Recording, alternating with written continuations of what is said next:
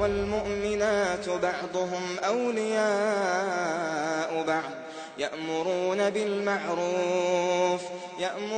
بالمعروف وينهون عن المنكر ويقيمون الصلاة ويؤتون الزكاة ويطيعون الله ورسوله ওয়ালাইকুম আসসালাম রহমতুল্লাহি ওয়া বারাকাতুহু। সৌদি আরব দাম্মাম থেকে সম্মানিত ফজর আলী ভাই, আল্লাহ তাকে সুস্থ রাখুন, হেফাজত করুন। জানতে চেয়েছেন এটা কোনো ব্যক্তিকে যদি ধার দেয়, ঋণ দেয়, এবং সে যখন এই ঋণটাকে ফেরত দেবে তার সাথে কিছু অংশ বেশি দেয়, অথচ সে দাবিও করে না, চায়ও না, বা এই ধরনের কোনো ইশারা ইঙ্গিতও নাই, তাহলে আসলে সেই জিনিসটা এবং নেওয়ার জন্য সে আগ্রহী না এবং নিতেও চাচ্ছে না, তারপরে যদি দিয়ে দেয় জোর করে, তাহলে বিষয়টা কি? আলহামদুলিল্লাহ ওয়াসসালাতু ওয়াসসালামু আলা রাসূলিল্লাহ আম্মা বাদ।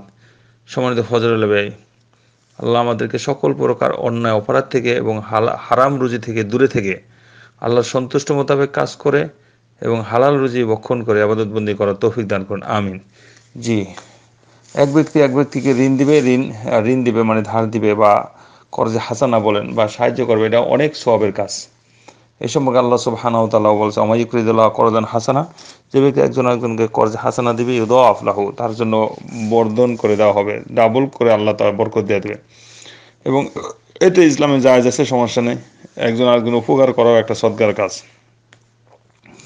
তো আর আল্লাহ রাসূল সাল্লাল্লাহু আলাইহি ওয়াসাল্লাম আরও বলেছেন যে আল্লাহু ফি আউনি আবদে মা কানা আল আবদু ফি আউনি আখি। একজন ব্যক্তি কোনো ভাইয়ের সাহায্যে থাকা, যতক্ষণ পর্যন্ত সে তার সাহায্যে থাকবে, আল্লাহ তার সাহায্যে থাকবে। তো এই সমস্ত বিষয় অনেক গুরুত্বপূর্ণ রয়েছে, এই একটা বিষয়। আর 2 নম্বরের বিষয় হচ্ছে কর্জে হাসানা যখন দিবে, কোনো ব্যক্তি যখন নিয়ত এইভাবে করে যে না আমি উপকার করব, এবং ইখলাস থাকে এবং সৎ নিয়ত থাকে, তাহলে এখানে সে আল্লাহর সাহায্য চলে আসবে এবং সে সাহায্য প্রাপ্তও হবে অলরেডি।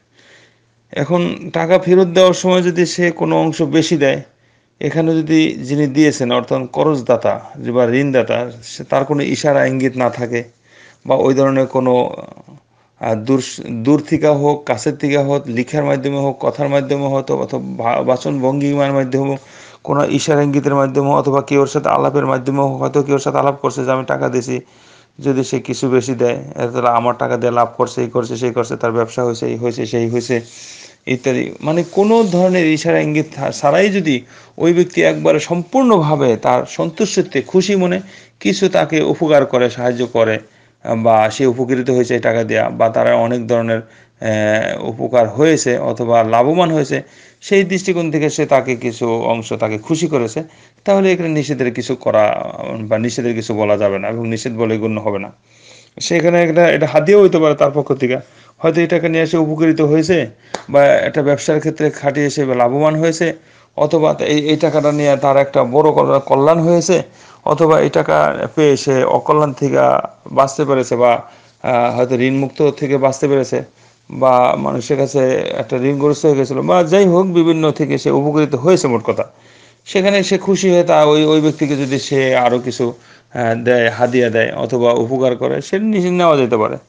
তবে চেষ্টা করতে হবে, তাকে বলে দিতে হবে না এই ধরনের বিষয় আমি আগ্রহী না, আপনাকে আমি আল্লাহর খুশির জন্য দিয়েছি, উপকার করাই আমার উদ্দেশ্য ছিল, এটা নেওয়ার আগ্রহ না, এবং এটা নেওয়ার আমার ইচ্ছাও নেই, বরং আপনি এটা নিয়ে যান। তারপরে যদি সে জোরাজুরি করে মনে খুশিতে দিয়ে দেয়, তাহলে পরিষ্কার বলে দিতে হবে যে এটা এই ব্যবসা, আমার এটা নেওয়ার দরকার নেই। কিন্তু সে যদি বন্ধুবান্ধব হিসাবে খুশি মনে দেয়, সেটা তো ফেরানোর অধিকার নেই, কারণ এটা হাদিয়ার স্থলেও হইতে পারে। আর হাদিয়া তো একজনের দেওয়াটা উপকার। তাহাদু তাহাব্বু ফাইনাল হাদিয়াতা তাসুল্লু সাখিমাতা, আল্লাহ রাসূল সাল্লাল্লাহু আলাইহি ওয়াসাল্লাম হাদিয়া দাও, হাদিয়া দিলে একজনের মাঝে আরেকজনের মাঝে ভালোবাসা, বন্ধুত্ব তৈরি হয়, আর হাদিয়া দেওয়া তো সামত বাড়ায়, সুতরাং হাদিয়া গ্রহণ হিসাবে এটা জায়েজ আছে।